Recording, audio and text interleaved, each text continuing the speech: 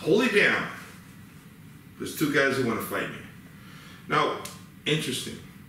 People will tell me all the time, oh, I'm not necessarily going to grapple them and take one person down when there's two people. I mean, you could, but the second person is going to be like taking advantage of the situation and harming you severely, probably in the back of the head. And who knows what weapon he has on him, okay? So, what am I going to do? As I said before, grappling and striking are both very important. Of course, I'm a career grappler, okay? Now check it out. I've seen people, I mentioned this earlier, I've seen 5 guys versus 1. And what happens is, he gets thrown on the ground, and he curls up with a ball, screaming, and was kicking and punching. I've seen this in several countries. I saw it in Brazil also one time, okay? So, what am I gonna do?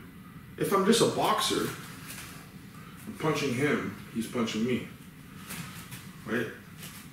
If I'm just a wrestler, take him down, well, guess what? He's on me now, okay? Combination. Imagine someone like Chuck Liddell, who is a good friend of mine, okay? That guy would be a problem. If 3 or 4 average guys attacked him, he'd knock them all out. It's because, for sure, okay? It's because it's not easy to take him down. He has a wrestling background and he hits very hard. He's a very tough guy, okay? So the thing is, stay right there. If I was here, they can both attack me. In this situation, I have to accept probably I'm gonna get hit. It's just the way it is, okay? I don't want to get hit, but you have to accept it, okay? Now, what if I was here? Well, now I'm only fighting one person. I am sacrificing some of my defense to get here. Absolutely. But what other choice do I have? So, it could be a punch, get him over here, okay? Actually, grab him. I could maybe leave now, who knows, okay? If I stay here, I know I love Kung Fu movies, I really do. I like them, okay? But if you look in the filming, you'll see 8 guys around, they're all waiting, and one guy comes forward. That's not how it is. That's what happens, okay?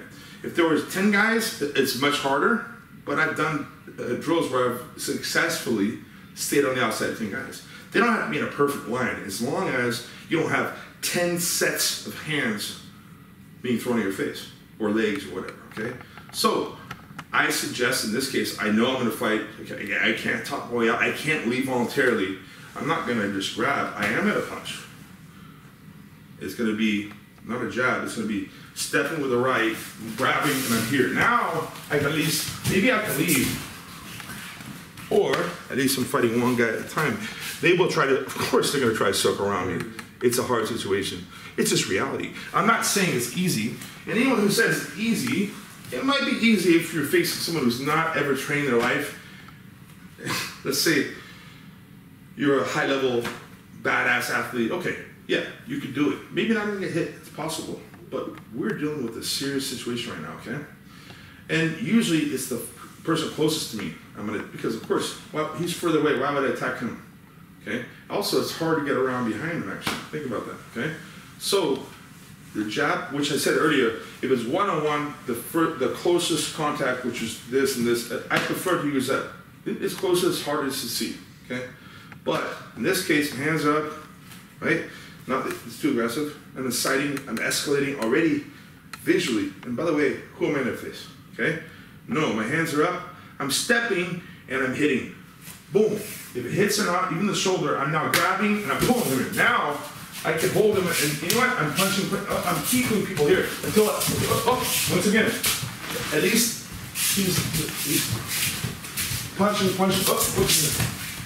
no. If they're 2 trained fighters, it's gonna be a very short day and a very long day of misery afterwards, okay? Because that's a problem. I'm not gonna sugarcoat this issue, okay? That's the reality.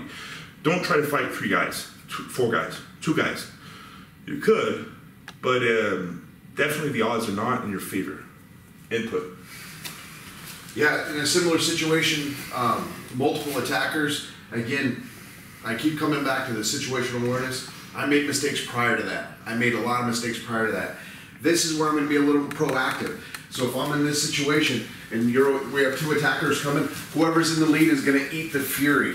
He's going to eat the fury long before I let it get to this. Which is me right now. So he's getting close. So he's going to eat the fury enough that whatever I need to do, I'm going to try to create as much space. So again, we're swinging up, multiple attacks here, and then I'm going this way and trying to roll.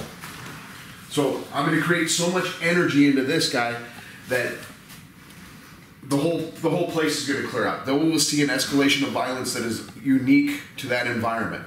And that's what you have to be able to do when you're mentally conditioned. It's similar to when you're creating a distance when you're walking in. It's creating this distance, so I'm here. So when I'm coming with this fear, stand back a little bit because I don't want to hit you when I go here. But as he's coming in, I'm swinging this arm, so I'm going, ah! And I'm going to go through. But you see the escalation of violence. We know it's coming, and it still's like, the hell just happened? I didn't take it as a bar fight. I took it as survival. And that's what you need to do. You need to be mentally conditioned to do that. Check. I like it. Now, what he did, I think, was a little more direct about finding the avenue of escape, which is awesome. Which is what we're looking at, actually. How to beat 8 guys in a fight. Okay, possible. Why? What? What's the purpose? Are you crazy? Huh? It's possible, but don't be like that. Don't get in trouble. There's no reason to be like that. Okay, really survive, live another day. Okay, one-on-one fight. I even try to avoid that. Okay, and you'd be surprised by your body language and maybe self-confidence. People don't usually want to fight you for some reason. Okay, but if you have to fight, I was addressing more of the whole I'm in a continuous fight. Keep one guy in front of me, not 2 around me. He had a different, interesting approach of separating us, making space. To where, at the same time, both of us can't really attack him because he used overwhelming aggression against one person. And also, from experience, I've seen it done, or maybe I've done it, I'm not going to say. I'll pick the leader of the 2 or the 3. If that person is knocked out right away, I've seen it. The other 2 or 3 go, they're confused, okay? So there's all kinds of ways you could approach this, okay? The thing is, the person who's closest to you causing the threat is the immediate first response, in my opinion, and he agrees, right? He did it slightly differently. I liked it. I think it was more direct what you did to leave and to save your family, to, who knows, to get outside. Something is important. You have to get out of there, okay? Who knows? Who knows what kind of weapon I'm having, right? Sure. So to recap, as everything comes back to life experiences and different situations that you've been in through your life, the mindset that you walk around with. When I was growing up, as a young man, I thought it was a lot of fun to get into bar fights and figure out what I could get away with and how hard I could hit and what different reactions would be, and it was a good pastime. Now that I've matured a little bit, and I'm not saying that much, but a little bit. Yeah. I've matured enough that I understand I carry myself a little bit different. I carry myself that if I'm going to fight, it's not because I'm fighting for fun anymore. There's times I do that, but I usually do it in the academy. Now when I fight if I have to fight, it's for my family or for my life. Check. So the mindset's a tad bit different. I get the fun fighting out in the academy, and then I get the mental conditioning on when I leave there. You know, and it's also part of the responsibility. I carry a gun every day, and when I have that responsibility of escalation of force, I know that if I need it, I'm not going to hesitate, and I'm going to use more force than they've ever seen. Oh, but for the Californians out there, I'm from California, what he's saying is the best way to stop a bad guy with a gun is with a gun. Good guy. A good guy with a gun. Absolutely. Just so you know, Californians. But with that being said, it all rolls into this. This is real survival stuff that we're talking about. It's real self-defense. It's self-preservation. It's having situational awareness. It's being able to do what's required of you at that time. Check. Agree completely. So basically, slightly different approaches, but either way, he wasn't facing two threats at one time. He separated, right? I separated myself around in a different way, different ways, and they both work, all right? I like Sarge's approach better because it's more direct, fast, and he could leave. That's awesome. And the biggest part that we did different is when Dean attacked, he was already being attacked. I attacked, and again, my mental condition wouldn't let me say this after math, but I attacked first. When there's overwhelming force, I chose where I needed to go, and I attacked that first without hesitation. Right on. There we go, guys.